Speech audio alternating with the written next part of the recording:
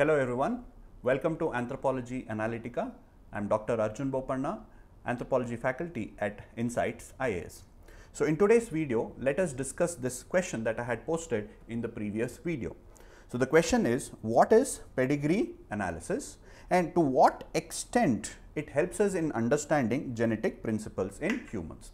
So the first chapter in biological anthropology deals with methods, genetic methods to understand genetic principles or methods to understand genetic principles.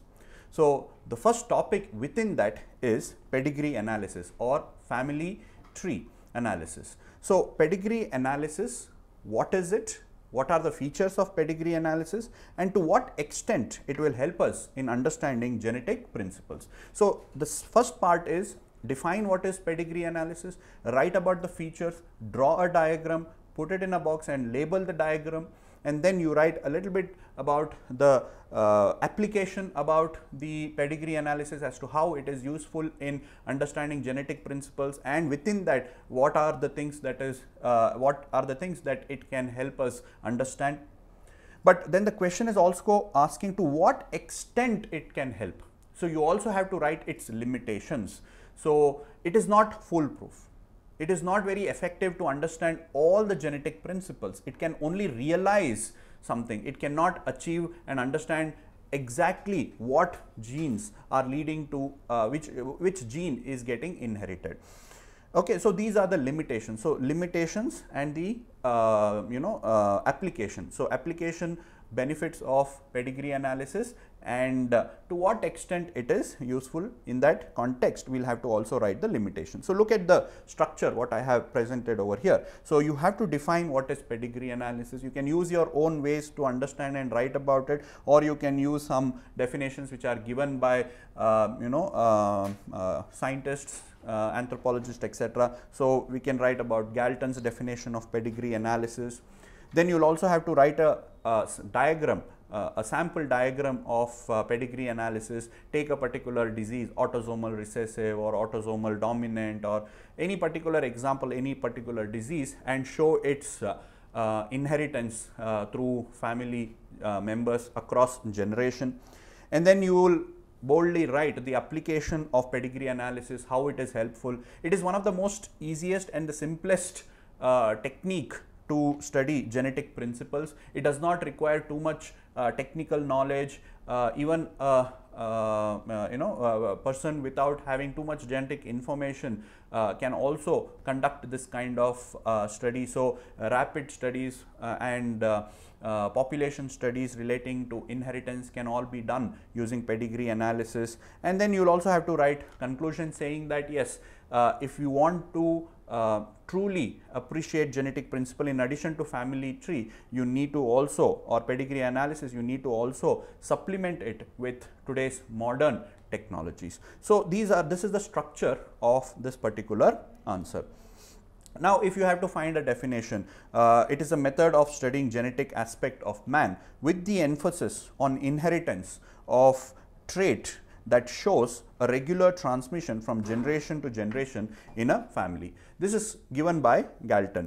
Okay, so basically pedigree analysis is a chart that you prepare by asking questions from different members of a family in order to ascertain how certain diseases, certain genetically, where you are trying to understand the genetic principle of inheritance of this particular trait across generation. Okay, so that is what is your pedigree analysis, and over here something like this you will have to draw a family tree, a pedigree analysis, and try to mention figure and then write what particular disease you are trying to represent over here.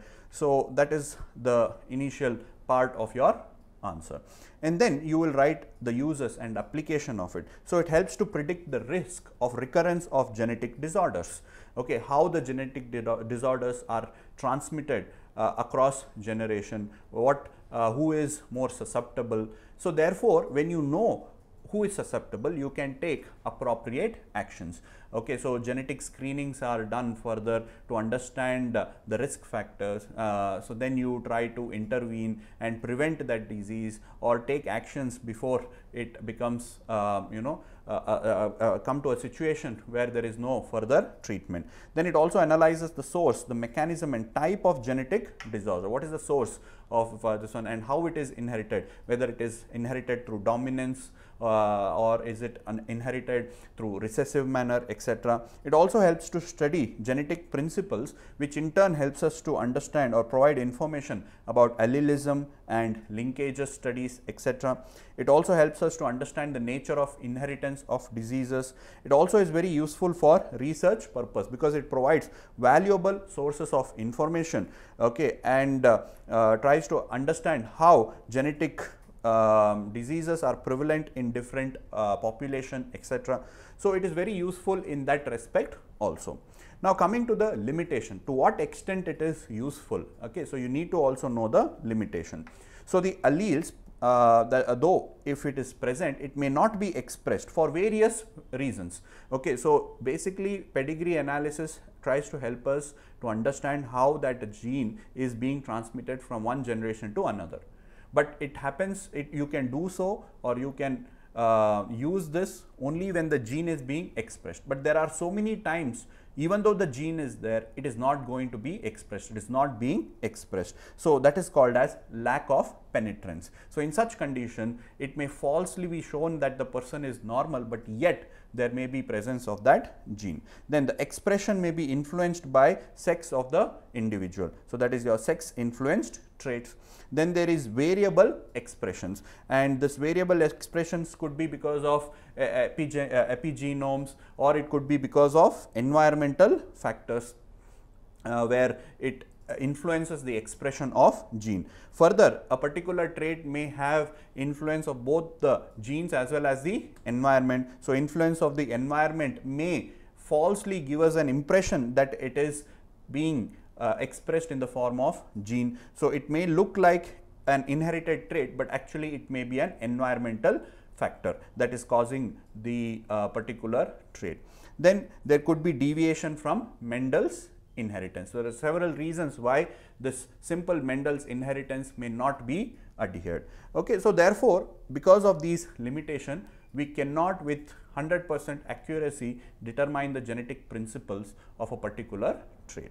So in the conclusion, then you will write, pedigree analysis can thus only present a broad indication.